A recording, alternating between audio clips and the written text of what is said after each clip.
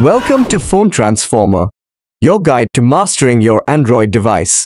Today, we're diving into how to enable the auto-delete messages on Telegram. Don't forget to hit that subscribe button to stay updated with our latest tips and tricks. Let's get started with the step-by-step.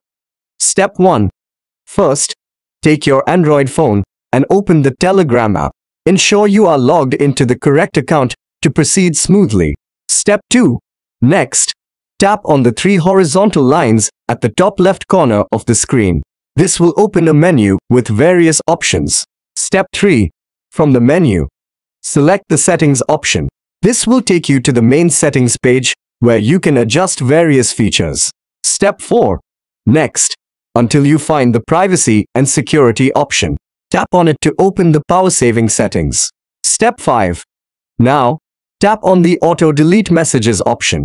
Step 6. You will see several time options on the screen. Step 7. Finally, tap on the After 1 day option and confirm by tapping the Enable option on the screen. And there you have it. You've successfully enabled the Auto Delete Messages on Telegram. Thanks for watching and see you in the next video.